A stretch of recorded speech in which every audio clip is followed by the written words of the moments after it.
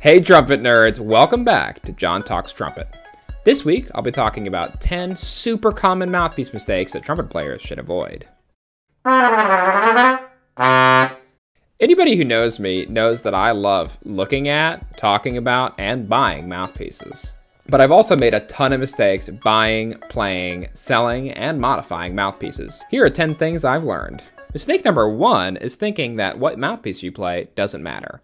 This is totally not true, actually. The rim and the way it interacts with your face and your embouchure have a big effect on how comfortable it is to play and produce sound on the instrument. The sound concept that you can fulfill, your flexibility, your articulation, the ease of playing in the high or low registers, all those things can be affected by which mouthpiece you're actually playing.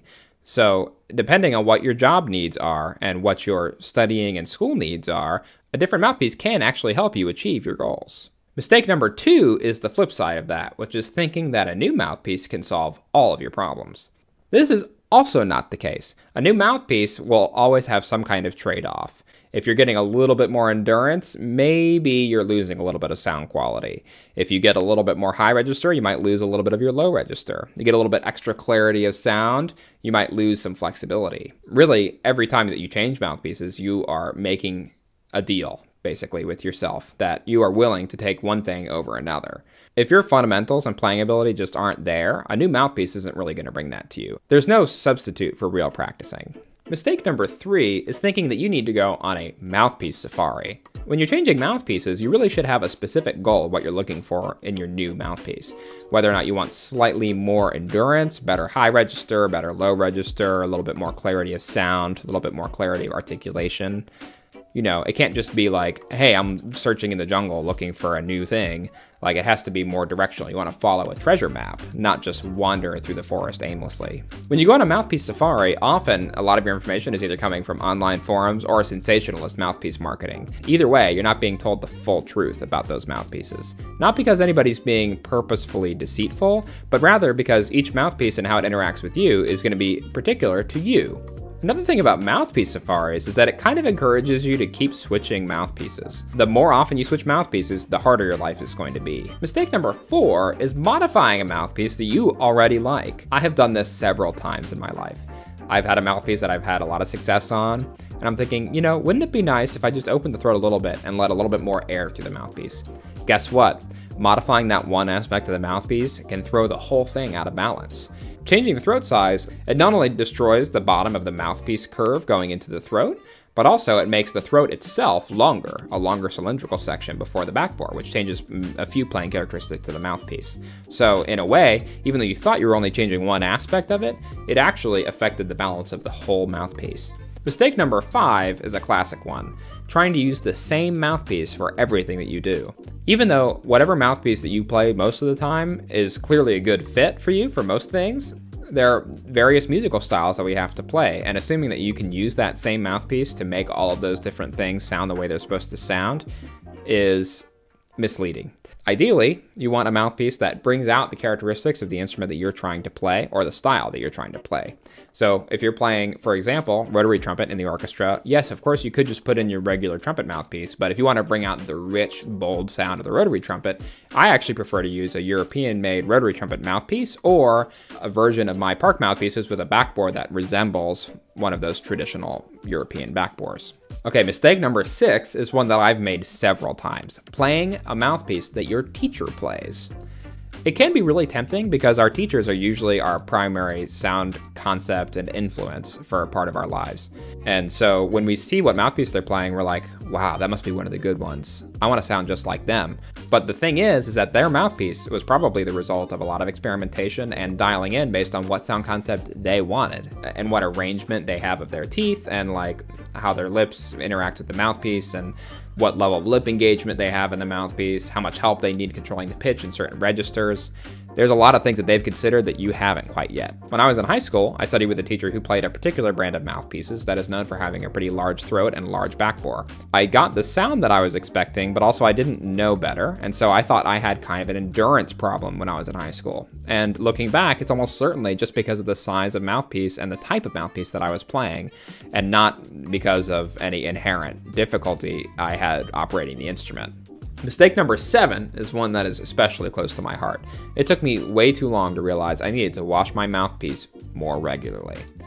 I mean, can you imagine using a spoon to eat breakfast and then just putting it in a fabric case and then coming back tomorrow and then using the same spoon exactly the same way? I mean, I really can't. It's kind of gross. I don't know why we do that with our mouthpieces. I actually have to wash my mouthpiece every day. Otherwise, I do get some little sores and pimples on my armature after a particularly hard practice session. I'm not sure why. I probably have extra sensitive skin, but it seems pretty clear to me that washing a mouthpiece every day is a good idea. It's not exactly the same thing as polishing the mouthpiece, which, you know, if you take it and you polish it with a polishing cloth, it'll look clean, but the active ingredients in the polish can actually be really bad for your skin. So definitely wash it with soap and water. Don't worry too much about the shininess of the mouthpiece. Make sure it is clean in the same way a spoon would be clean. Mistake number 8 is selling a mouthpiece that was at one point your main mouthpiece. I, again, have learned this one the hard way a few times. I'll play a mouthpiece for 6 to 8 months, and then, you know, I move on to something that's a little bit different or a little bit better or whatever for me. And then I'm like, oh, I don't need this anymore, and I'll sell it to help pay for new mouthpieces. But guess what? If it worked for you for a while, there might actually be a really good reason that it was working for you. And like people who collect and sell old cars, it's like almost always you sell one, and then you're like, 5 years later, you're like, why did I sell that mouthpiece? I mean, I really liked how that one did X, Y, or Z, and all the mouthpieces I have now don't do that very well. It sometimes can just be educational to go back and visit those old mouthpieces and feel how you used to feel when playing the instrument. Mistake number 9 is thinking that you can get used to anything. There's a difference between an adjustment period and feeling that a mouthpiece is not quite right for you. An adjustment period, usually, in my case, about 2 weeks, I'll pick up a new mouthpiece that I think will work better for me, and then I'll give it basically all my attention for about 2 weeks and then see how I feel. Then at that point, after 2 weeks, I'll pick up the original mouthpiece and compare them back and forth a little bit so that I can actually hear and feel the difference for myself. If the trade-offs are not worth it, then I'll go back to the original mouthpiece.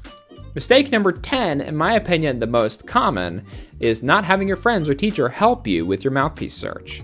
Trumpet sound is really directional, so usually people are kind of far away when they hear it, maybe even up to 20, 30 feet away, up to 100 yards away, depending on the size of the concert hall.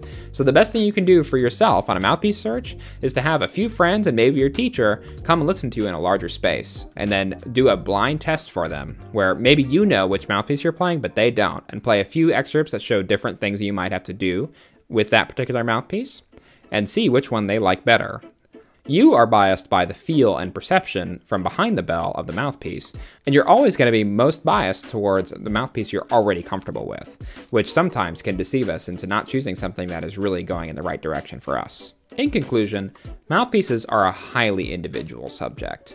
It really depends on what exactly you're doing and who you're doing it with. For me, as a section player, I often am thinking about what mouthpiece I'm playing in the context of how is the design helping me blend with the members of my section.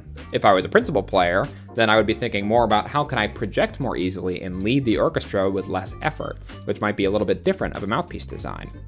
Thank you so much for joining me today on John Talks Trumpet. I love talking about mouthpieces and I really could go on all day, but I'll save the rest for another time. Please like and subscribe to see more nerdy trumpet content. New videos every Tuesday.